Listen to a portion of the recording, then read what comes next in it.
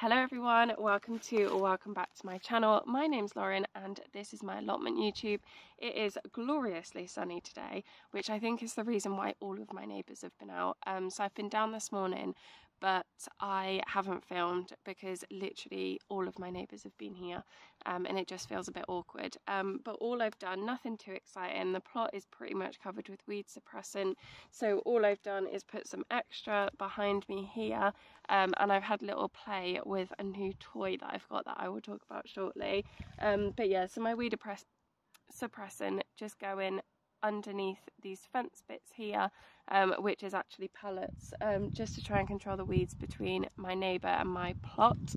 That's pretty much all I've done. I've pulled out some other weeds. Oh, I do have a confession to make, and I'm sure some of you will think it's the worst thing I've ever done, and some of you will be like, it is what it is, completely fine. But we have to weed the front of our plot, which is on the communal path, which is a new rule that came in this year, and it's annoying because I can't put weed suppressant on it because it's a communal path. We have to sort of leave it open, and we're not allowed to put anything on it. So I have used weed killer on it today, and I know that that's a big no-no. I know some people that I know personally will think that that's a big no-no, and I will never ever tell them that I've done that. But yeah, it was just getting a bit much to keep weeding it every time I came down.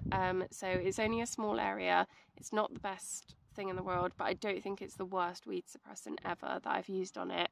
But hopefully it'll work to just keep those under control a little bit. But yeah, I don't feel great about it, but I've done it now, so needs must in order to keep the plot. I just get really scared about inspections because they are strict, and I'm worried that they're going to come down and tell me that I haven't weeded the plot and give me my 2 weeks notice, basically.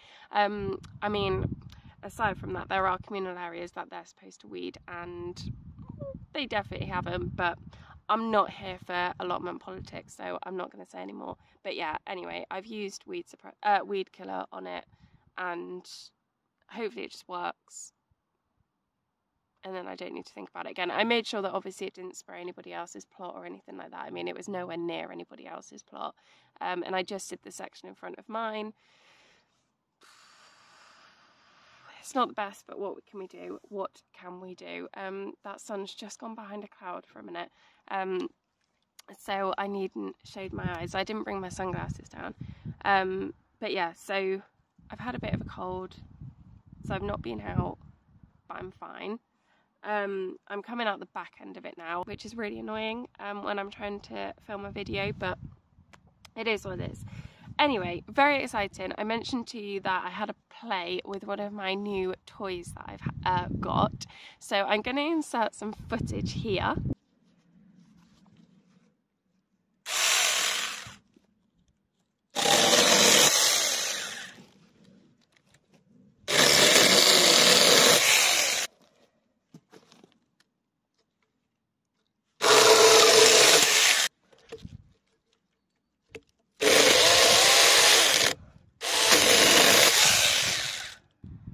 Okay, so that is my, I think it's called Saka, not Saka, Saka, I think it is, mini electric chainsaw, which I was very, very kindly gifted by Saka. But I've got it here, so this is what it looks like. I've disconnected the battery so I can't accidentally press it whilst I'm showing you this, but it's very, very cute, isn't it? It's literally like it fits in my hand. Chainsaws absolutely petrify me because they're absolutely ginormous, but this one is great. It's just, it's gonna do what I need at the plot. A massive chainsaw would be overkill for what I need. But yeah, so you just pop the battery on there once you've charged it, and that's it. It was ready to go for me. I didn't need to change the tension on the chain or anything like that, although it does come with the tools to do that. But yeah, you plug the battery in here, and it really handily came up on the plug with a red light, and then as soon as it was fully charged it turned green, so I brought it straight down here to have a little play. But yeah, so that's what it looks like. It's got 2 buttons here as a safety feature so that you can't accidentally press it, and it's also got this barrier here that stops you accidentally pressing the button. It's got this cover here over the chain which is spring loaded, so it moves as you're chopping through stuff, and yeah, it's done the job for me. So as I say, this was very kindly gifted to me by Seika, and all they asked me to do was use it and let you guys know honestly what I think of it. They've not told me what I need to say or anything like that, so this is my honest review.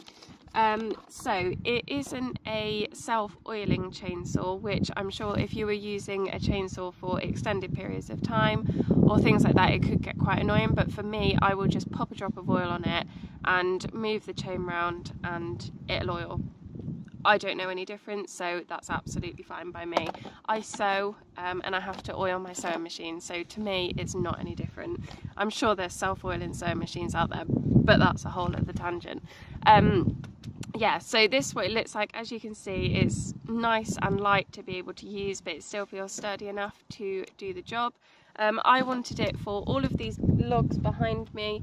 They've got bits of the old branches that were chopped off, still sort of there, and they're spiky and they're annoying, and I walk into them and I get stuff caught on them all the time, so I wanted something to be able to chop them off, which is what you'll see in my video was what I was doing. But yeah, I mean, it's done the job. What more can I say? It's handy, it's small, it's not petrified me because it's not too big, and I think it's a great piece of kit. The battery actually hasn't run out on me yet, so that's a good sign. I don't know exactly how long this battery will last, but so far I'm yet to drain it, so I think that's a good sign. I did purchase safety goggles, which I'm really glad that I did. So these were completely separate off Amazon. I can link them down below. These were brought with my own money, and I'm really glad that I had them, because when I was using the chainsaw, there was quite a lot of like wood chip flying off, and not that any of it did get near my face. I just felt better for having that the goggles on, so that it wasn't something that I was worried about, and I wasn't too scared to look at what I was doing. So I think I'd be a bit hesitant, sort of stood back like that, if I was using it without the goggles on. So yeah, it made me feel really comfortable with what I was doing. So I definitely recommend making sure that you've got safety equipment when you're using your chainsaw. But yeah, I'll pop a link down in the description box as well for the chainsaw, if you do want to have a look at it. I think it's going to be really handy on the allotment, particularly because I've got all of these tree trunks here. It's going to just enable me. In fairness, some of them are too big for me to chop up with that chainsaw, because you shouldn't, I think it says it's recommended between 4 and 6 inches. You shouldn't cut anything bigger than that, so some of them are too big, but that's fine. I will use them for other projects, or I will use a handsaw on them. But yeah, the smaller ones, certainly it's going to allow me to make use of these logs, chop them down into smaller pieces. As I said, chop off all of the scraggly bits on the side that get caught on everything. Like these bits here that I've started chopping off. So yeah, I think it's great, and if I hadn't been gifted one, I was definitely going to buy one anyway, and had I bought this with my own money, I would have been really pleased with it. That's just my honest review. But yeah, so I'm going to go home for a cup of tea and some more cold and flu tablets. I hope you've enjoyed this video. It's just a really quick one from me, just checking in with you. I didn't do a tea break Tuesday this week, and I really wanted to, but in all honesty, I actually finished work early on Tuesday, which is completely unlike me, and I was in bed from 3:30 in the afternoon, so I was wiped out, you could say, with this cold, so it's been a bit of a pain, but as I say, I'm on the back end of it now. I'm already feeling better and I've got more energy, so I'm sure I'll be back fighting fit in no time. But yeah, what are you doing at your allotments at the minute? I feel like I've come down here and I've not got a lot to do. I mean, there's stacks that I could do, but nothing that's that exciting. One of my neighbours came down and she was harvesting cucumbers today, and it's the end of October. How bizarre is that? The weather is just crazy. But no such luck for me. I've taken my tomatoes down as well today. Actually, that's another job that I've done, and composted them. So they are all gone now, and I've taken away all the string that they were tied up with, put it back in the shed because it'd be good to use for projects next week, next year, definitely. But yeah, what are you doing at the allotment? I feel a bit, I have my potatoes in these pots here. They've all died. We've had so much rain. It's ridiculous. So I think they've just got totally waterlogged and rotted away. I'm going to get my garlic in the next week, I would say. I was hoping to have got it in this week, but it just hasn't happened because I literally haven't left the house until today.